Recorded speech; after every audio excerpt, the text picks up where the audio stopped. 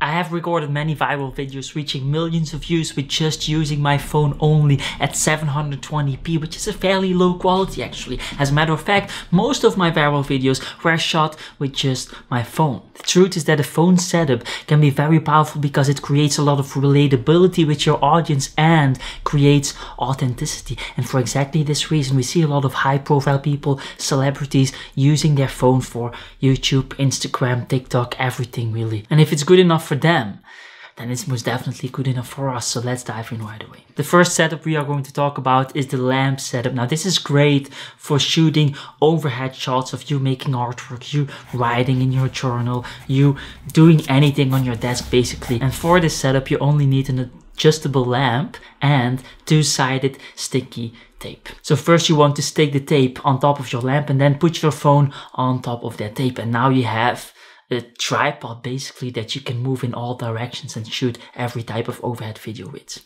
Now the tape will cost you around $1 or $2 and will probably last you a couple of years, so that means that it's a very cheap option. And after you shot your footage, you have to take the plastic and put it on top of the tape again so you can reuse that tape, that same tape, afterwards again and again and again. The next setup we are going to talk about is the laptop setup, but before we do that, let me give you a quick little tip. A mistake that most people are making is when they are shooting with their phone, they first set the quality at the highest quality possible to get the highest result possible. Now this is with good intention, but will actually not give you the best quality. The higher settings like 60 frames per second or 120 frames per second will give you a very artificial look that doesn't look natural. And they will also make your file sizes twice as big or 4 times as big. And so the result here is just less good overall. And so what you want to do instead is put your camera at 1080p and 30 frames per second or 25 frames per second, something like that. The only time that you want to use 60 frames per second or 120 frames per second is if you are shooting slow motion footage of moving images like sport events or your dog or dancing people, whatever. Another thing that you want to do is to check the shutter speed on the like button of this video. Make sure you press it, make sure it turns blue. Those things help a lot with the algorithm, so thank you very much. So let's talk about the laptop setup. This setup is great for talking head videos, videos where you talk directly in the camera like what I'm doing right now. Building this setup is as easy as piling a stack of books on top of one another and then putting your laptop and phone on those books, making sure that the camera position is slightly lower than your face. We're talking about 5 centimeters or something. And then you want to move the laptop screen to adjust the angle of your video. If you want to go all the way, you can also broadcast the screen of your phone on your computer so you can easily adjust your shot and compose your shot while using the back camera of your phone instead of the lower quality front camera. Another quick little side tip before we go on to the next setup is to clean your lens, otherwise everything else that we've been talking about is completely obsolete. Now, just use your shirt, don't use some fancy cleaning equipment unless you want to spend a lot of money, of course. The next setup is the music stand setup, and is a great alternative to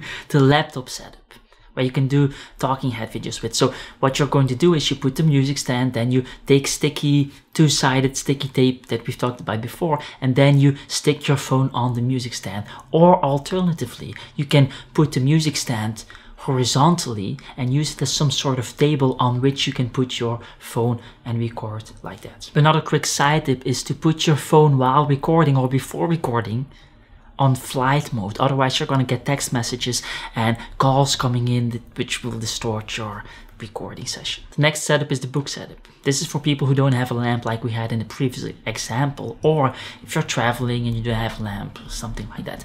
Anyway, for this one you want to use a big book, preferably an art book. Then you want to put a book on top of this, like this. Again, preferably an art book or anything from Goethe.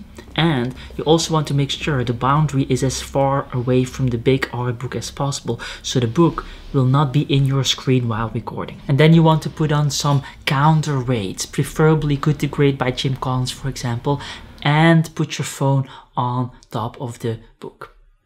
Now, the problem with this setup is that if you accidentally hit the book or hit the table, that your phone might fall off. And so what we also want to do is stick tape on your phone so that it doesn't fall off. And then as a final thing for this video, I have a checklist of obvious things that don't need a lot of explanation, but are too important to not mention in this video. Number 1, make sure you have enough storage space on your phone. Otherwise, you're going to record something and then notice afterwards that you didn't record it because of storage space. Number 2, make sure you use good lighting. The easiest way is probably just going in front of a window with good natural light falling on your face. The third thing on this list is probably the most important one, and that is to like this video, signaling to your brain that you really want to remember this stuff. This is some important stuff, okay? Number 4, don't waste your time and wait for the golden hour of perfect sunlight that falls in. You are not an Instagram girl that is insecure about her looks and can only shoot when the sun is at the perfect position or something like that. Number 5, make sure your phone is charged enough, obviously. Number 6, make sure that if you're shooting longer videos, to put your exposure on your phone on manual so it stays the same throughout the whole shot. Otherwise, you're going to have, when a cloud comes by or more sunlight or whatever, it's going to start flickering and become extremely dark or extremely bright. Things like that, you don't want it. Number 7, another great tip is to look into the camera on a regular basis to create connection and the illusion of eye contact. You see, now I'm looking in the camera a couple of centimeters away out of the camera angle or out of the camera lens, and you see it's completely different. In camera, confidence, out, shy. Confidence, shy.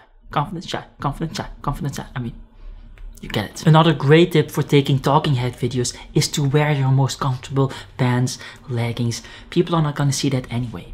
What I personally prefer and do for all my videos, including this one that you've been watching all the way through, is to go from the waist down completely naked and you didn't even notice. It's all possible. Anyway, last but not least, make sure to check out my other video on how to take pictures with your phone. It's a great addition to this video. My name is Dries Ketels, and remember, art is the only necessity.